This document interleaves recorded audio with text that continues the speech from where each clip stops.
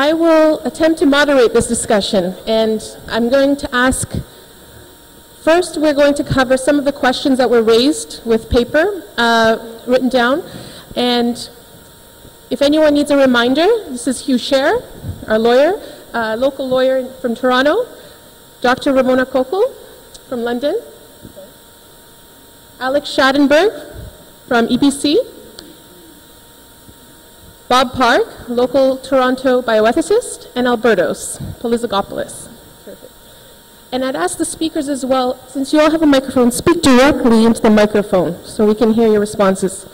We'll start with the first discussion, which someone raised. A lot of this debate has centered around doom, more gloom, kind of the negative of obviously what is implicated when we're discussing euthanasia and assisted suicide.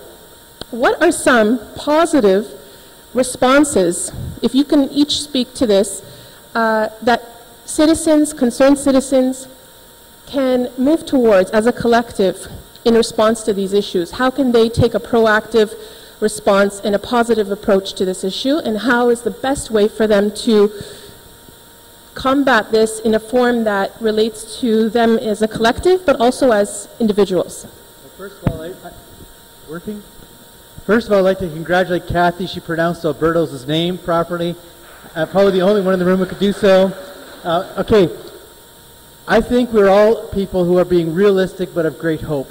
I heard Bob's presentation on his hospice model, what he's working on. That gives me great hope. This is something that should be done, and should be done in communities all over Canada and hopefully all over the world. But this is the kind of thinking that we need. In my reality, I also talked in my presentation about compassionate community care, trying to help people make decisions, but also the reality is that we can change the world if we wish to. If we wish to be, signs of hope to others, if we wish to help people in their lives, to be there for them in their time of need, we can change the world. It's just a reality that the world is looking for signs of hope, and we need to provide that. So I have great hope, but the reality is I don't think we should hide what's going on in the world at the same time. So I want you to know the truth, but I also want you to know that we have a collective responsibility to be with others, because in fact people who are choosing euthanasia or choosing to have their doctor lethally inject them, which is a better way to say it, are people who are going through a terrible time of their life and are feeling they have no hope, they have no further purpose, and that's a very sad reality. Okay?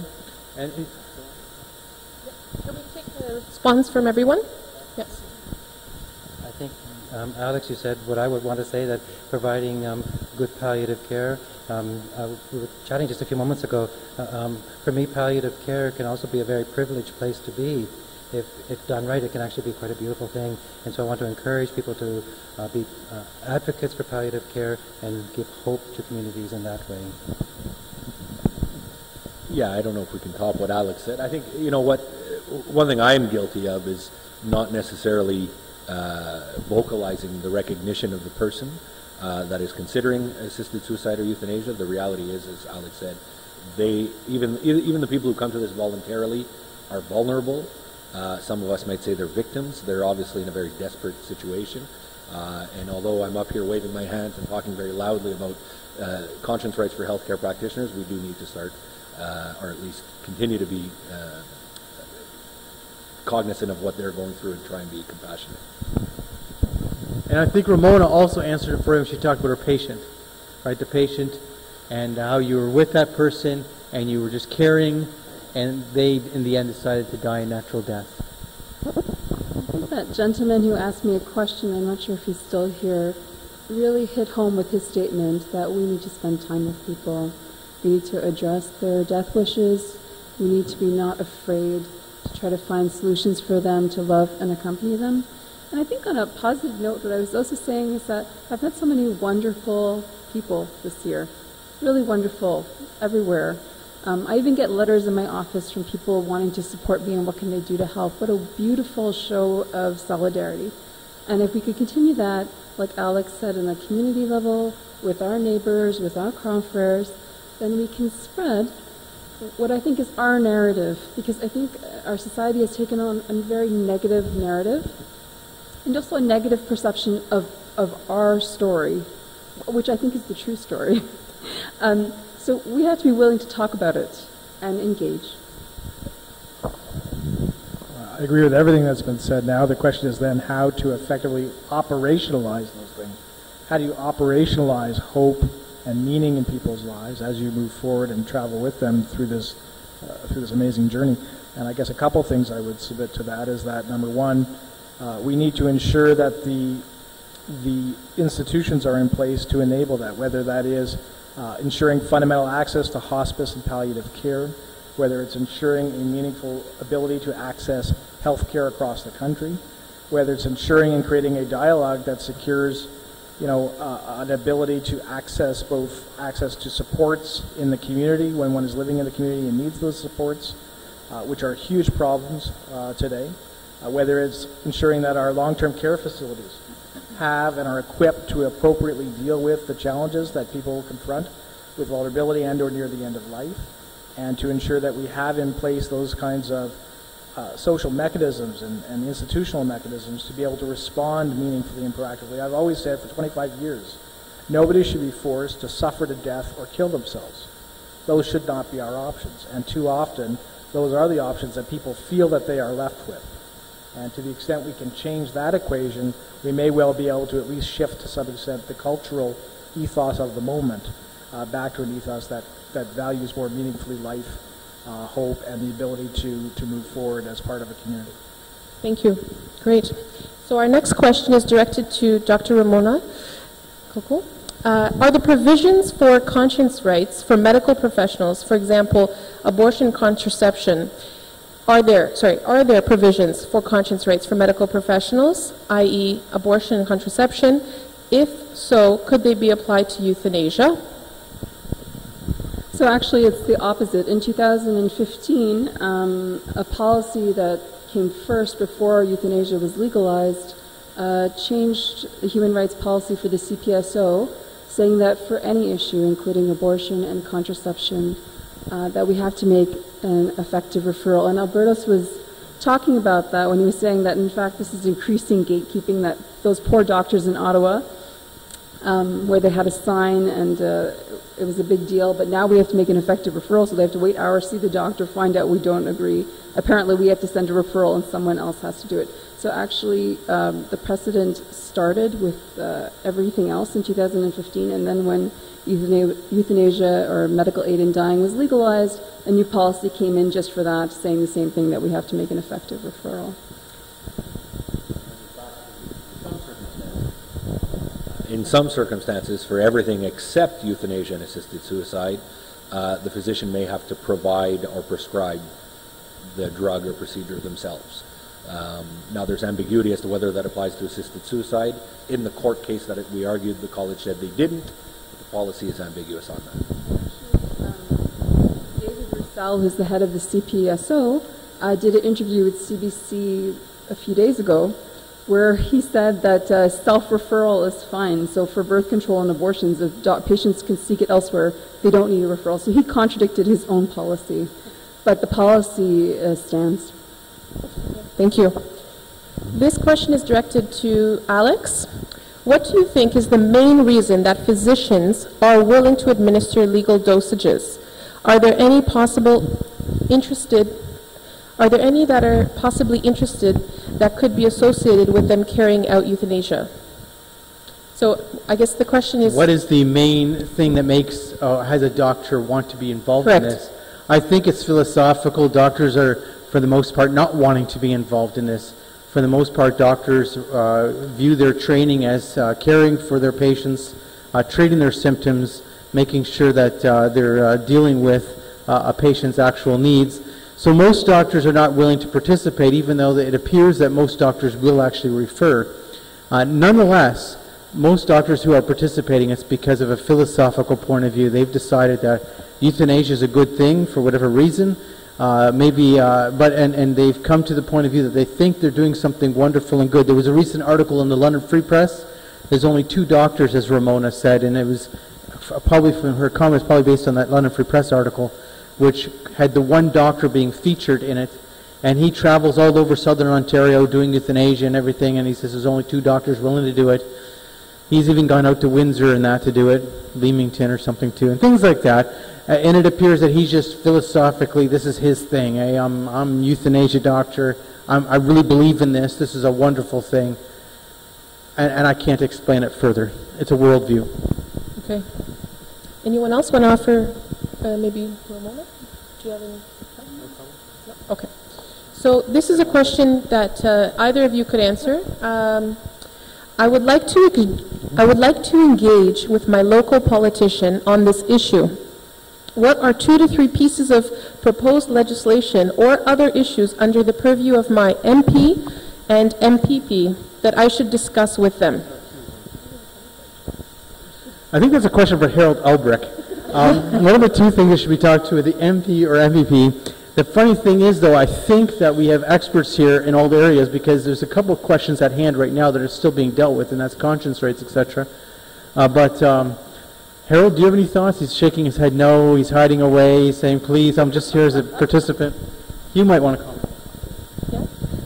Anyone else? I think some of the most fundamental questions relate to access to palliative care and also access to appropriate hospice care and quality health care and supports within the community. You can talk too, Alex. Thank you. Yeah. Suicide prevention is another one. But the thing I'm thinking about is to the extent one wants to argue that assisted suicide is a constitutional right, one could equally argue, frankly, just as strongly, that the deprivation of access to quality palliative and hospice care in the presence of an assisted suicide option is in fact the violation of a constitutional right. And that's, I think, an issue that may actually see its head raised in time to come. Just follow up with that. In 2011, there was a committee that I co-chaired on palliative and compassionate care, and we made the case there that Canada needed to do a much better job. So it's not simply a matter of going to your MP or MPP with negatives, like I'm against physician-assisted suicide, I'm against abortion. What are some ways that you can go to your MP or MPP with positive alternatives, whether it's promoting adoption in the abortion situation or promoting palliative care, like I mentioned just a few minutes ago to Bob Clark? I think these are ways that you can show that you are compassionate and you want to make a positive difference. You're not simply negative against things that are coming down the pipe. And that we definitely have to be against some of them, whether it's legalization of recreational marijuana or safe injection sites. There's all kinds of issues that we can have a voice on. But let's find ways that we can be positive in our messaging to our MPs and MPPs. Fantastic. Thank you. Yes.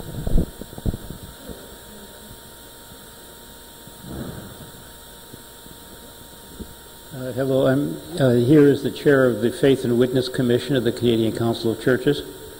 And I can inform you that about half a year ago, the commission by consensus, and this means it represents about 85% of Christians in Canada, formed a declaration, I guess, advocating on theological grounds that palliative care was the solution to these problems. And all, at the same time, because Charlie Angus approached us for some advice and assistance, we were able to add to this the idea that it was, in fact, a charter right on the basis of the theological arguments. What makes this rather interesting, I might add, is that the Canadian Council of Churches is a consensus body, and 15 years ago, all 25 member churches reached an absolute consensus against euthanasia. And when C14 came out, in the warm-up to C14, we took up the issue again, and to my great surprise, I might add, discovered that the churches are now somewhat divided on this issue. And we're talking about mainline churches in Canada. I won't name names.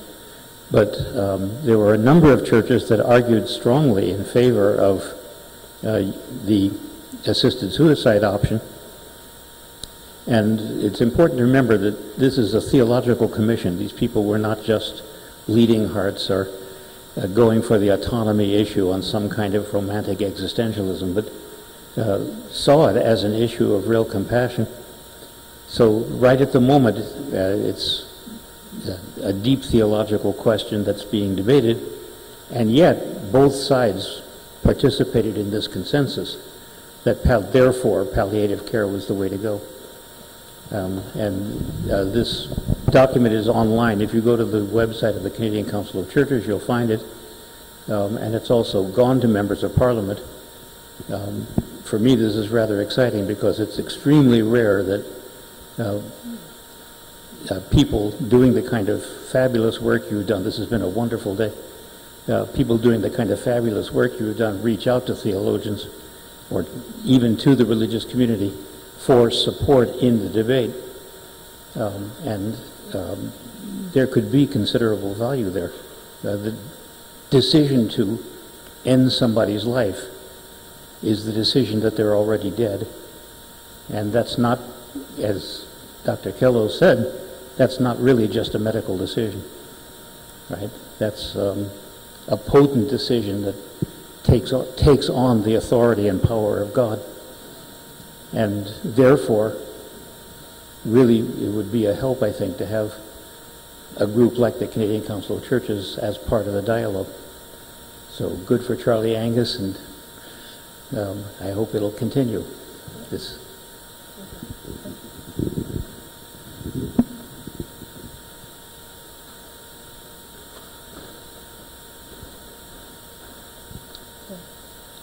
In Canada, what constitutes the decision-making capability of the patient for this law? Did you catch that? So in Canada, what constitutes the decision-making capability of the patient for this law? Why would depression be not viewed as questionable competence? If a patient were refusing treatment and had debilitating depression, wouldn't we stabilize the depression prior to having treatment stop? So I guess this is a kind of a compound question.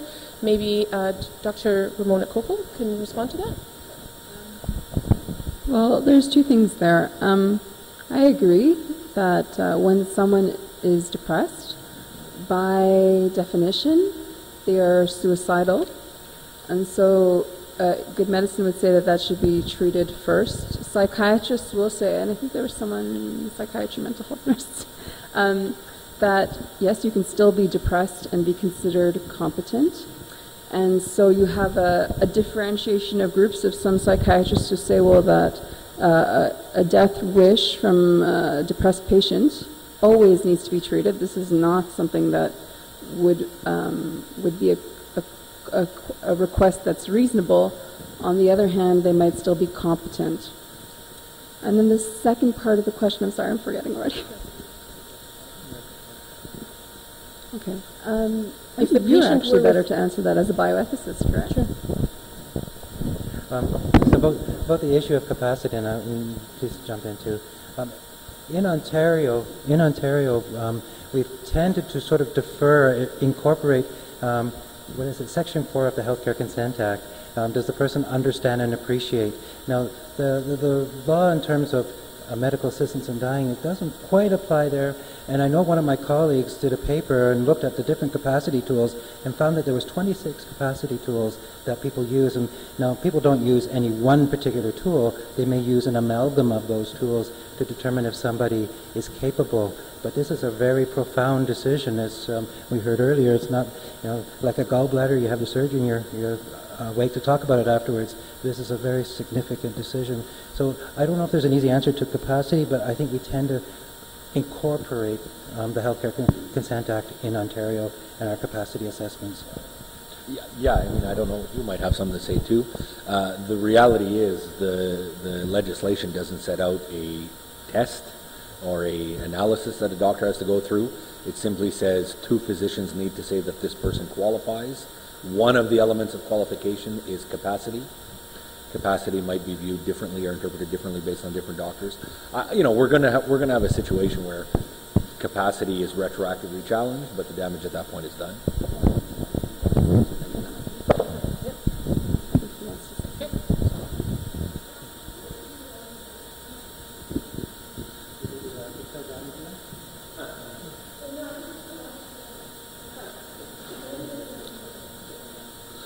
I'd like to ask you, do you see medical aid in dying as a treatment that falls under the Healthcare Consent Act, and the test of capacity under the HCCA is applying to this kind of decision?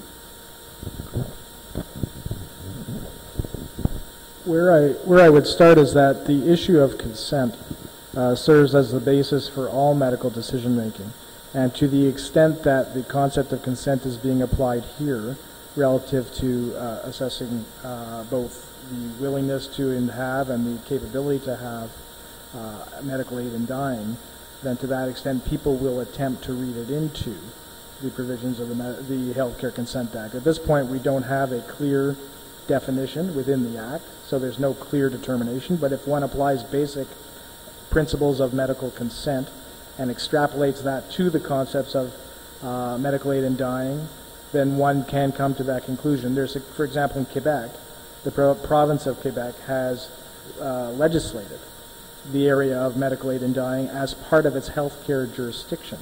And there's an ongoing challenge still in Quebec relative to whether or not the province in fact has the capacity constitutionally to actually legislate this area, because historically it's fallen under the criminal law power of the federal government because it's historically been criminalized.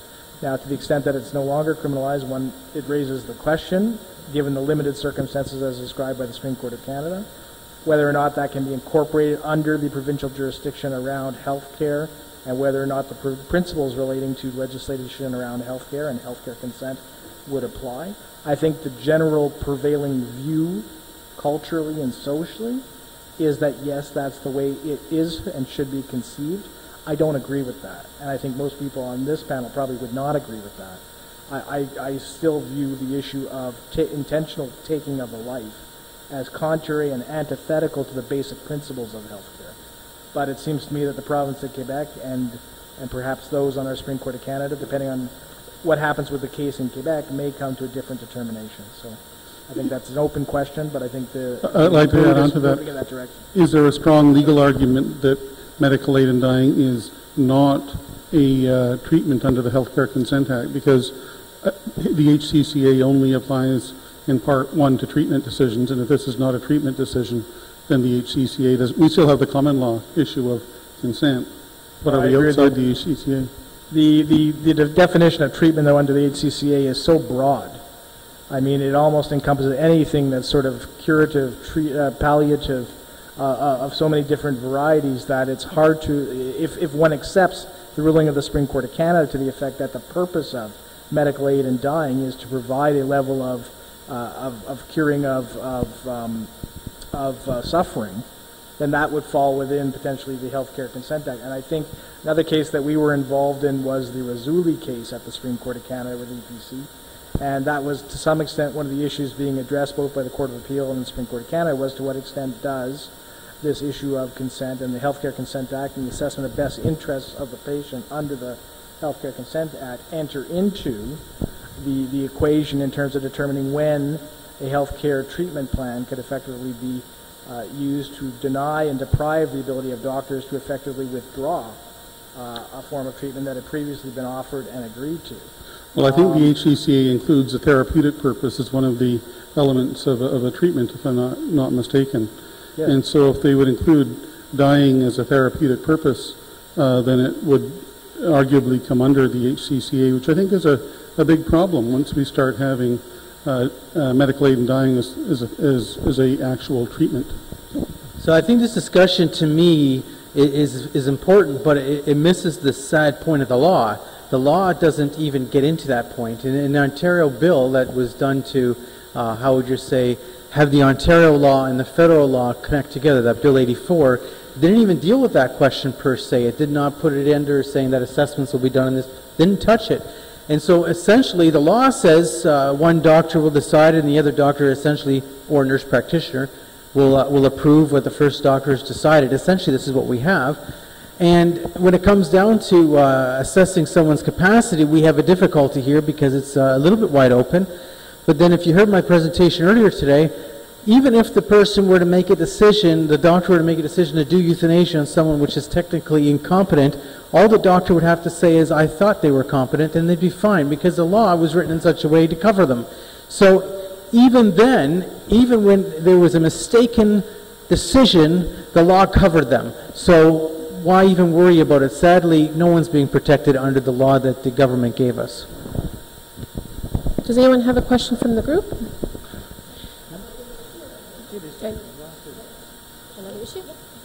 Okay, I don't want to be hogging the mic and everything, but I'm going to stand up because I feel like I have my back to some people. But they're covered. Okay, so one thing like that I don't know if anybody talks about in this euthanasia debate is what happens when we die. And I don't want to get all philosophical or anything, but does anybody who, and I'm not saying that people go through tremendous suffering. My mother died of cancer. I understand that. I'm not to lack compassion, but do people even think about what happens when they die? Because people and our society in general that doesn't believe in God anymore think that we're just like animals and when we die that's it. But what if it's not? What if that's not it? And what if the way we exit this world and all that stuff matters for the next life? And I know the gentleman who works with the churches, I was surprised because a lot of people who are Christian understand that this life is a gift and all that, but it just kind of made me think because people, like, do people even think about what happens when we die? Because I don't mean to repeat myself, but what if like what we do in this life and how we choose to die and when we end our life is going to have an impact on the afterlife? And even if you don't believe in Christianity, like that could freak you out, you know, like you could I don't know, because I know I myself have gone through like depression and stuff, and when you think about, okay, well, if you end it, it's all over. Well, what if it's not over? So maybe that's not even something to discuss, but do people even think about that? And how about we ask people who are dying, like, what do you believe happens when you die? That just might get them thinking. Okay, sorry if it's completely irrelevant comment. No, that's good. And Dr. Gallagher, when he was the speaker last year, addressed that question in detail, actually, and his position is actually posted on the deVeber Institute website, and I think you would really enjoy it. But what he's, and it's also featured in our most recent newsletter here that you can pick up copies of.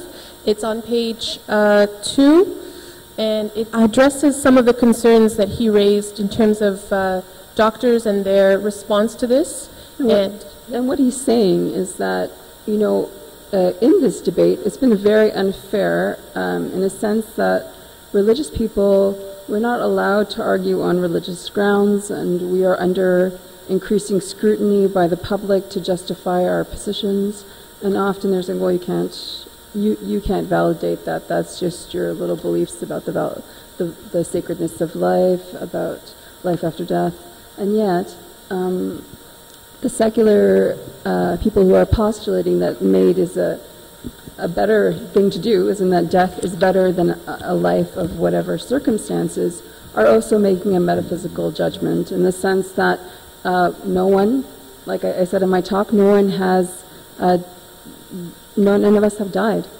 And so, yeah, that's a good point.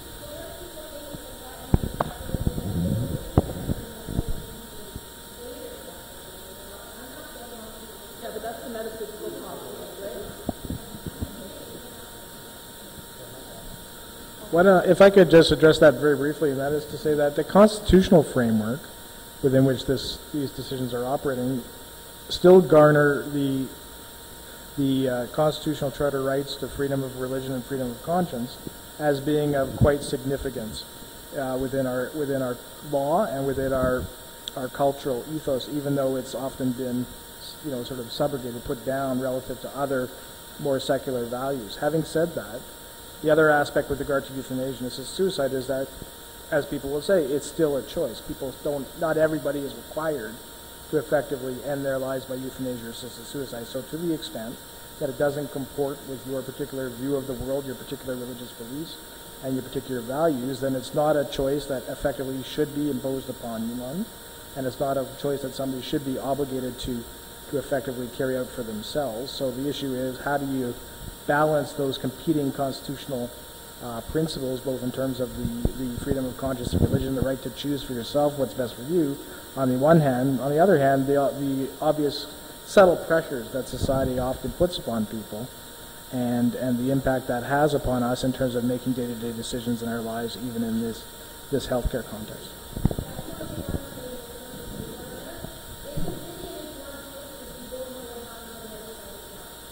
Sure. That's a good point. And I think it's a good point to make like on a societal level like Dr. Gallagher is making, but I don't think that it's the best or the most sensitive way to approach a patient who's suffering and thinking about death. So you're not wanting to increase their guilt. Just a couple of experiences that I'm aware of. Thank you. I have this soft voice, and I guess I have to be reminded to speak into the microphone. There was one young woman who had asked for medical assistance in dying in our hospital, and she had been away from church life for some years, and she didn't know that, and she came from a Catholic perspective, she didn't know the church's position, and then when she was asking for medical assistance in dying, she was actually asking for the sacraments prior to death, and when the chaplain came up to see her and to explain to her, the Catholic Church's position on this, it rather upset her. What do you mean the priest won't come and see me? And so, so she was contemplating it, but in the end she still said, well, I'm going ahead with it, it's my choice. Then others have been more along the lines of, when this life is over, it's over. It's my free will, that's the end of it. I want to end my suffering, done. We also have another question. In terms of nurses, yes? Okay, yep, and I'll just raise this after this point. Are there any nurses in the group that would like to address or highlight their position on how they've experienced the ramifications of the legalization of assisted suicide in Canada? I think Helen would be a great person to speak to this if she's willing.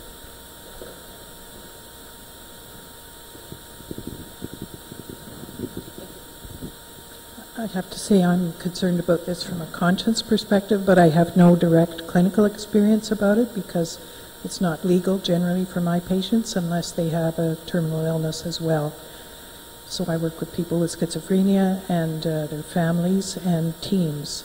So I know it's going to affect teams, whether they have a position on this currently ahead of time before it's legalized for our patients, which I think is inevitable.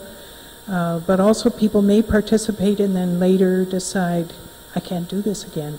It'll have an impact on them. So I can't speak from a medical nursing perspective. Yes, thank you. Clinical? Yeah. Okay. Hi, I'm Agnes, and I'm actually a palliative care nurse, and I came here because tomorrow one of my home care patients is going through MAiD. And this is my second patient, so this is affecting me on personal level, and it's affecting our team. We are a very strong palliative care team in Cambridge, and most of our nurses are very strong on this position that palliative care is to support patients till the end of their natural life, and MAiD has no room in palliative care, and we are really surprised that MAiD is actually making its way, and it's overshadowing us. As soon as this MAiD is being asked for, it's like we are overshadowed, so we are not able to do this palliative care anymore. So the way it's affected me is I had to excuse myself for the second time as soon as I learned that evaluation was being done and this patient was going through arrangements and was going to have this done. And our college is allowing us to refuse ourselves for conscientious objection, and our employer was very supportive of this. So this is where we are right now. I don't know where this is going to head. I know hospice nurses are more protected because they don't have this. And hospices, they don't have to deal with this, not yet at least. But for us in home care, it's starting to affect us. The younger nurses are confused. They don't know what to think about this. I think they're a little bit more open. But for us older nurses, this is not palliative care, and we will never accept it. And I think some of us will leave early if we are being forced to accept this MAiD. Thank you. Yes. Given that what has happened so far with MAiD and the experiences of other countries in the world, taking from that, what is in your opinion, and anyone please, the prognosis of conscientious objection?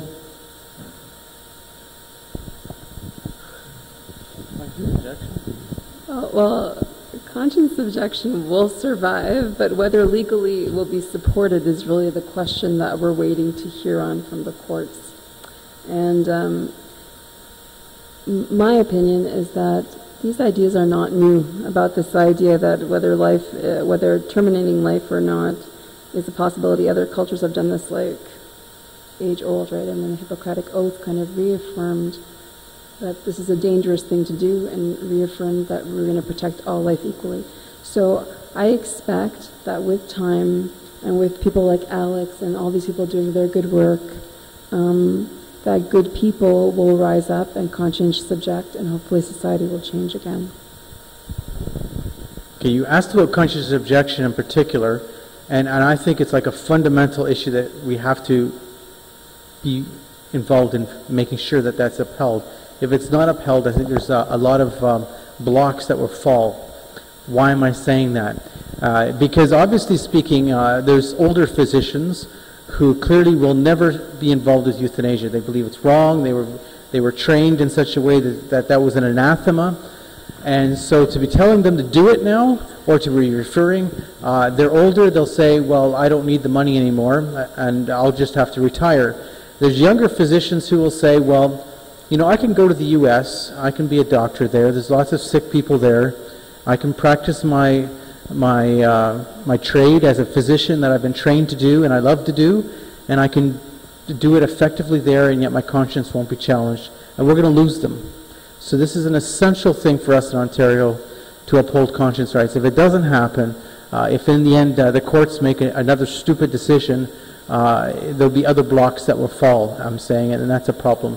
As for this whole issue in general, I'm a person of hope, but I recognize that the culture is not very good right now, and I really do challenge people to say, well, how do we change the culture? The culture is changed by the people who are in the culture, and it's not a short-term thing, it's a long-term thing, but we will always say no. We will always be upholding that this is not only is this not medical treatment, it's never acceptable to be involved with killing people. This is to me, as I say, this is a lie. It's not about my autonomy. That's a joke. It's about someone else in the law having the right to kill me, and it's never a good thing. Sure. Yeah, I don't have much to add. I think Alex is right that there's two things here. There's conscientious objection and conscientious objection protection for conscientious objectors. Obviously, the protection is now in flux and at the heart of these legal challenges, so we're not going to know for a few years. I think the law's on our side, and I think we ought to win from a legal perspective. We'll see if we will. But let's assume for just 1 minute that we lose. It goes all the way to the Supreme Court, and we lose. And none of the legislatures legislate this.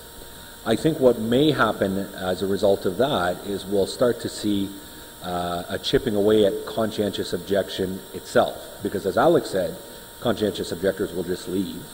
They'll go to different provinces, or they'll go to different countries, or they won't go into medical school, or they'll retire, or they'll choose other specialties. And the sad reality is some people will compromise. And so within a generation or so, maybe 2, maybe 3, we simply won't see those conscientious objectors anymore, because those who have the conviction not to engage in certain procedures or acts will either not get into medicine or be thrown out. And I'm hoping too that institutional conscientious objection, we can continue to find ways to uphold that and support it. I wanted to speak to the wonderful nurse who just spoke before your question, Rosanna, and say how much that our hearts go out to you in terms of support. And I know that when we've gone through these issues, we've had to make sure that we've had a team of support around each other, because it has been very heartfelt. And I don't ever want to undervalue the 99% good work that's going on that you're involved in. This 1% feels yucky.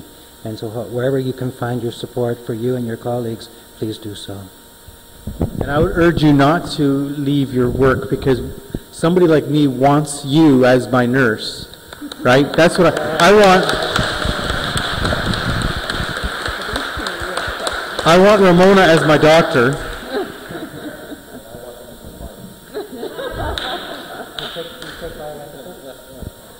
We have one more question. And we'll keep Bob too, but anyway. Okay. Thank you. Euthanasia affects medical professionals in a special way, but it also will affect the rest of the population in a different way. So I'm not a healthcare professional, but what would you suggest to the rest of us? You know, as we leave the symposium tonight, are there 3 things that you would suggest that we do to somehow make a positive change easily? Like when we go home, when I'm talking with my family members or friends, what do you suggest that I say to them or do or whatever? Thank you. Yeah, I'll say something real quick, and I say this just because of personal experiences. Tell your family members who are elderly or disabled that they are not and will not be a burden, because I think that's where this is going. Those people will think they're a burden and will choose this. So that's what I would suggest. One other thought in keeping with that, I think there's an important role for advanced care planning and have discussions around what your wishes are. Because some people may not know that they don't have to be a burden. They don't have to be in ICU with all these other kind of treatments. So there could be a place where, okay, if my heart is failing, my breathing is failing at the end stages of a disease, this is what I want. So advanced care planning is also very important. The other kind of number 2 that I wanted to speak to is join our journey for hospice. Encourage it, support it, however you can do it in your own communities. That's what I would add as number 2. Okay, so there's a lot of great people here. You mentioned about advanced care planning. Contact the Euthanasia Prevention Coalition for our power of attorney document. It is what you need. The other thing is that we have to recognize that if you have, and this is just very, very practical, because all the political stuff, whatever has to be done, I don't know if deVeber Institute even wants us to talk about that because they're not political, but the point of it is you have neighbors, you have friends, you have people you know, spend time with them. You'd be surprised how many people in your life who you know are going through a difficult time and need someone who's supportive. And you can't talk to them all the time. Sometimes you just listen, but they need someone with them. The other thing you can do is Dr. deVeber is the name brand of the organization. His book, Berries, at the back, and they've got a few of them. Buy one of those so that they sell it, and read about Dr. deVeber. Thank you. Yes. We have another, is there another comment to make for this? No. Okay. Doctor, yes? Okay. Just a quick comment, yeah. Yeah, I think the most, one of the most important things is to ensure that you speak with your family members about what their express wishes are relative to a host of different healthcare situations as they end towards the end. As I explained earlier on, in terms of the importance of express prior wishes and clarity and specificity in those wishes is very important. The second thing I would say is that, as Alex has indicated, it is important to the extent possible to try to document these things through proper legal tools like powers of attorney for personal care or living or other kinds of documents that will set out your values, your beliefs, and your directions to your decision makers in a time when you're no longer capable of making those decisions for yourself. Okay, and I'll just clarify that in my mind, living wills are really imperfect tools. Life rarely plays out the way a living will kind of runs, and it's much more important that you have somebody who knows your values, like Alberto shared that story, or someone shared a story of a patient who chose their niece instead of their children. Someone who understands their values so that no matter what happens, that they can make that decision. So that's the power of attorney for personal care. And actually Alex's is great. The EPC site one is excellent. Fantastic. Under that, I tell people everywhere I speak, never just appoint your eldest daughter or your eldest son as your power of attorney, because when people make up their power of attorney documents, it's usually done with their will and everything, right? So someone has to make these decisions and often it's just the oldest daughter or oldest son. And I always say to people, when it comes to your health care and decisions with your personal care needs, appoint someone who shares your values. That's exactly what Ramona just said. It's so important, it's ridiculously important.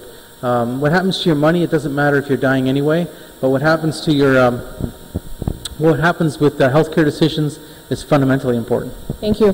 We have another question. Right, so a thought about nurses, for example, who are dragged into these situations and, and then recuse themselves, and other unwilling members of the medical profession. We're entitled, if you're part of an institution, to trauma care, right?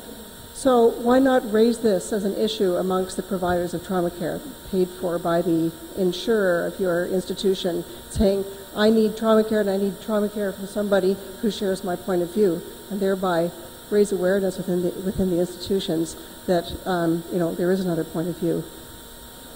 My second comment is just about to carry on with the idea of conscientious objection.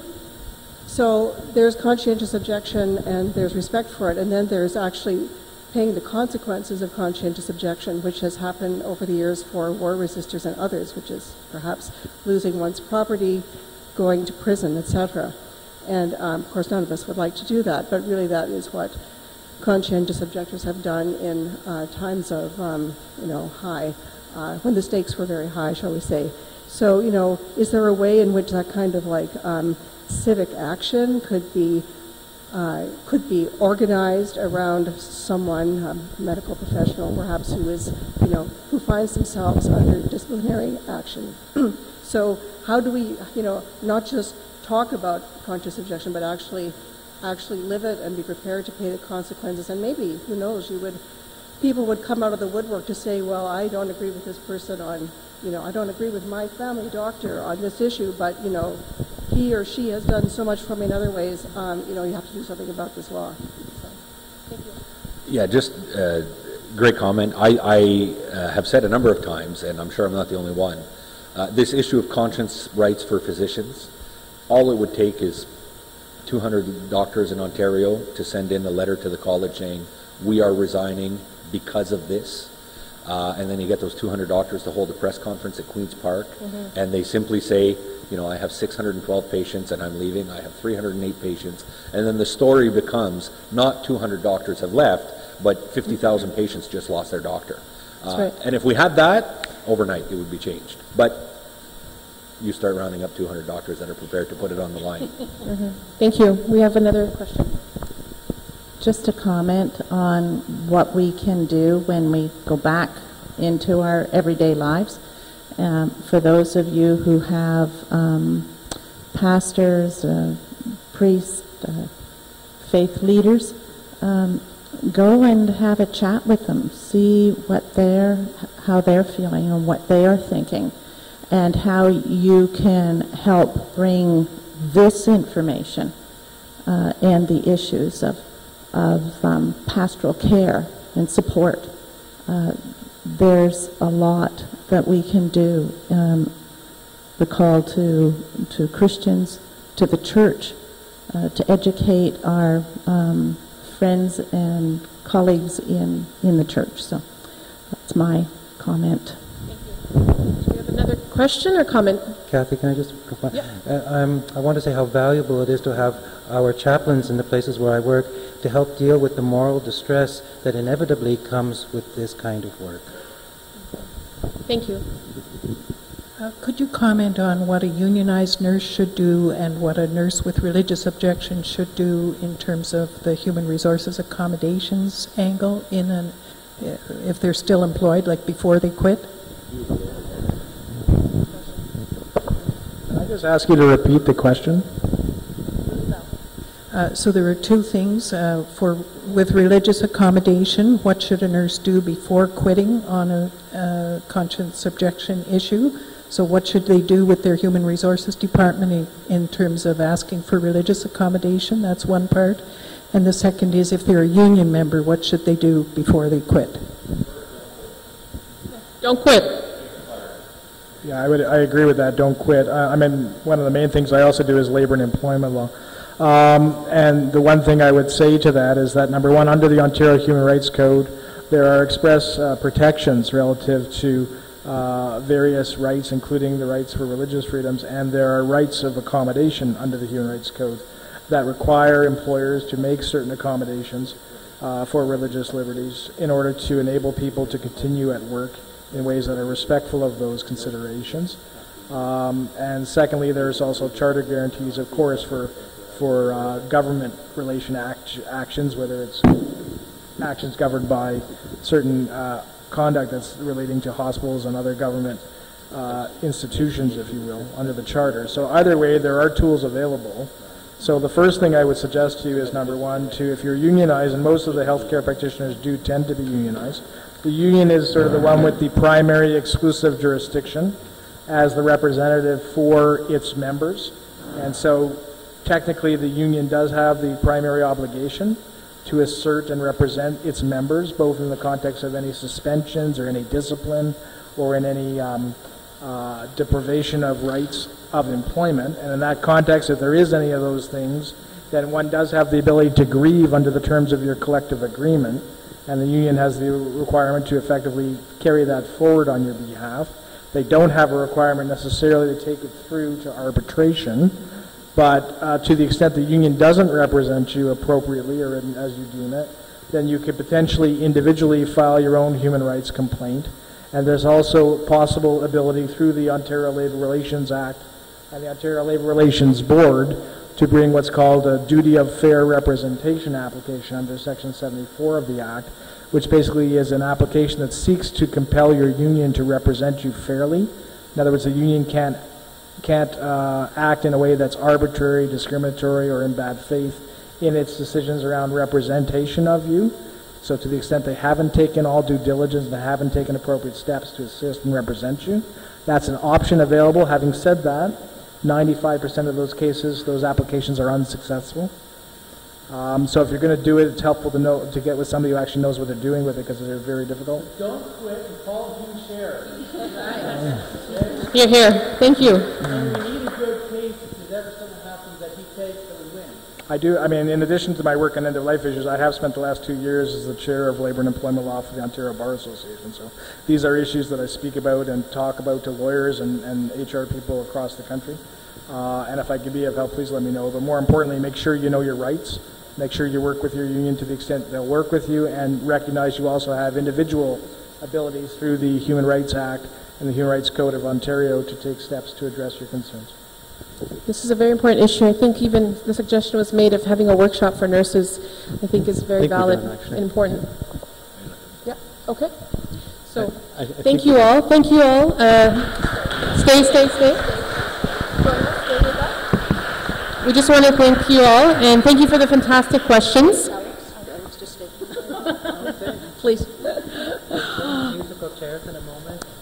We'd like to thank the amazing team from Wycliffe College, and in particular Steve, Terry, and Mike, but all of Wycliffe College. Thank you.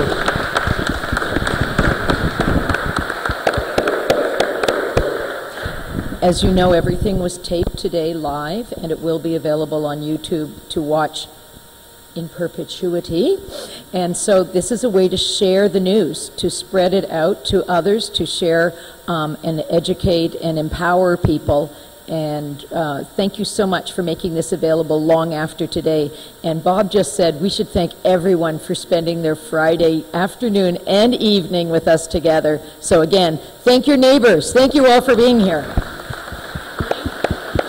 I'd like to introduce Elaine Drake. She will be closing our evening, and we really welcome Elaine because she's going to be working in the Institute because somebody's having a baby very soon. Thanks very much, Martha. As Martha said, I'm Elaine Drake, and I'm very pleased to be taking over this role for 1 year from Kathy. And speaking of Kathy, a big thank you needs to go to her. She worked so hard to put this event together. She has worked so hard for years to keep the deVeber Institute going and to make it a great success. So Kathy, thank you. Another big thank you to Martha Crean, who has worked tirelessly. You know, a lot of presidents are very distant with their organizations. That's not Martha. She's constantly on the phone. She's constantly involved. She'll do anything. So thank you, Martha. You made this possible. We, of course, again, thank our expert speakers. Our summer students have been incredible, doing pretty much any sort of job we ask them to do. And, of course, again, to you, the participants. And that brings me to a final, very pleasant task of asking you to donate to the deVeber Institute. We love doing events like this. These events are really important. Many, many years ago, before I had my family, I became involved in the deVeber Institute, and it was because I really found it was a wonderful place to continue my learning. I had finished my MA in public policy, but wanted to continue to be involved, you know, in the public debate about issues like this. And it's wonderful that the deVeber Institute puts on events like this where intellectually honest conversations and debates can happen. So I really thank the deVeber Institute. I'm really pleased to be a part of it, and I ask you to financially contribute to it. You have donor cards that we handed to you when you first came in. We are asking if you can make a one-time donation, that's wonderful, but we'd really like to increase the number of our monthly donors. So if it's a smaller amount that you can contribute on a monthly basis, that helps us enormously because we can plan in advance then for events like this and even research for books such as It's Not That Simple. So thank you once again, and I'm really looking forward to serving the Institute this coming year.